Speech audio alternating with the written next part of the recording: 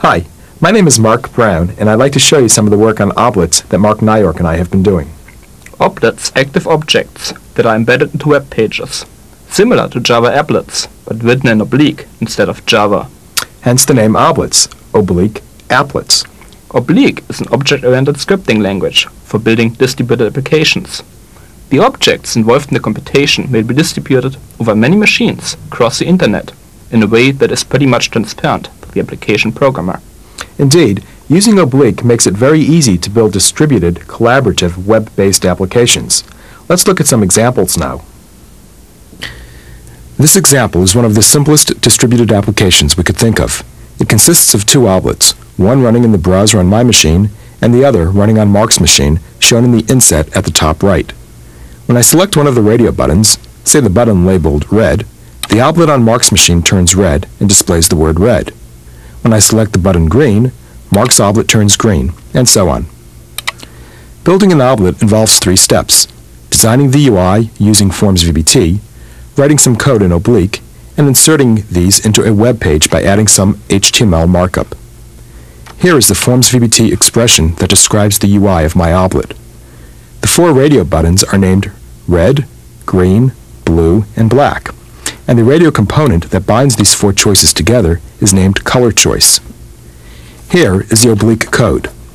This code defines an object with three parts: a field named VBT that is bound to the UI we have just built with Forms VBT, a field named client that is bound to another object, and a method named run.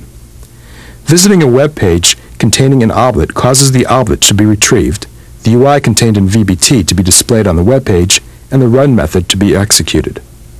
This run method defines a callback procedure named CB, attaches this callback procedure to the UI's radio component, and finally registers the oblet with a name server on the machine named Ash. The callback procedure is invoked whenever I press one of the radio buttons. The callback looks up the name of the button I just pressed, red, green, blue, or black, and invokes the change color method of the object stored in the field named client. Initially, this field contains an object whose change color method does nothing. When Mark visits his web page, the run method of his oblet gets executed. This method imports my oblet from the name server and assigns his oblet to my oblet's client field. Thus, the next time I press a radio button, the change color method of his oblet will be invoked. This method will update the background color and the text of his oblet. It's worth emphasizing that the statement server.client:=self is really quite powerful. This statement, which is part of Mark's oblet, assigns the object self, located on his machine, to a field of the object server, which is located on my machine. Syntactically, there is no distinction between local and distributed assignment statements. Similarly, there is no distinction between local and distributed method calls. Before Mark's browser had loaded his oblet, the call to self.client.changeColor in my oblet would invoke the changeColor method of a local object. However, because the run method of Mark's oblet changes the client field to return to an object on his machine, after Mark's browser loads the oblet, the effect of the call to self.client.changeColor in my oblet is to invoke the changeColor method of an object on Mark's machine, and this method is executed on Mark's machine. The only statements in the two oblets that are related to distribution are the net export statement in my oblet and the net import statement in Mark's oblet. This example shows a distributed two-player game of tic-tac-toe. When I visit the web page showing this oblet, I am assigned to be player O, and my game board is dormant. That is, it's grayed out and unresponsive to mouse clicks.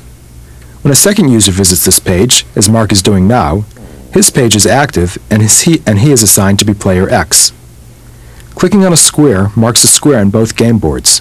It also updates the status line above the squares to indicate whose turn is next and activates the appropriate player's board. Pressing the reset button at the bottom clears all the squares on both boards. To summarize, this example involves two oblets. The oblets are located on two different machines, and they communicate directly with each other. Both oblets have the same user interface and run the same code.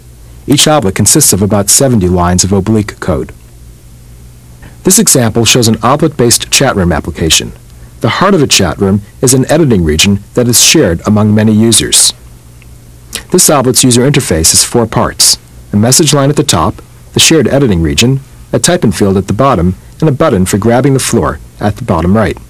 Initially, the editing region is unresponsive to keystrokes. Mark is now visiting the same page, thereby entering the chat room. I start out by entering my name, or in this case, my user ID, into the type-in field, and then press the Grab Floor button. Several things happen.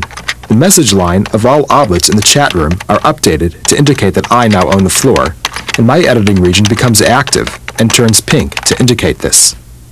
Everything I type into my editing region is immediately transmitted to all the oblets in this chat room. Mark just grabbed the floor, and note that the message line has been updated accordingly, and that my editing region has turned back to white. I'll now grab the floor and respond.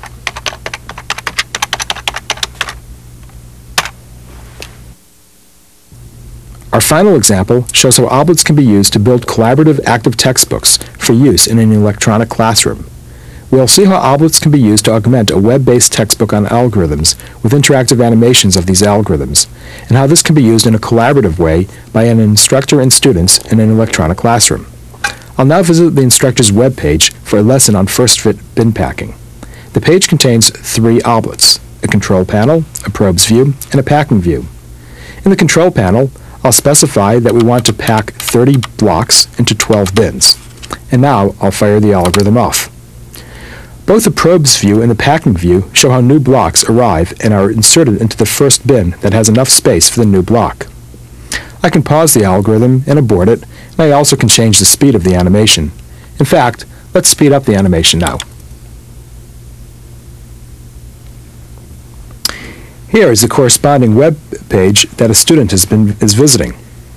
It contains a glossary view showing the inputs that the instructor specified, the probes view that was also on the instructor's page, and a transcript view showing the events occurring in the algorithm. Although the instructor is controlling the animation, that is, specifying the data, starting and stopping the algorithm, and setting the speed, students are not completely passive. They can interact with some of their oblets. For example, they can scroll through the log of events displayed in the transcript view oblet, and they can clear the transcript. A more sophisticated version of the probes view might allow a student to select whether to augment the view with sound or even with 3D graphics.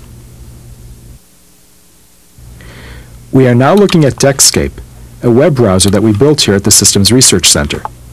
Dexscape allows us to view several pages at once. Because Obliq is so flexible, we can take the oblets from the previous example, unchanged, and embed each one into a separate web page. The result is an electronic textbook with a different flavor. The page with the control panel oblet now contains a handful of links to pages containing related views. This allows us to get more customized animations by following just the links to the views we are interested in.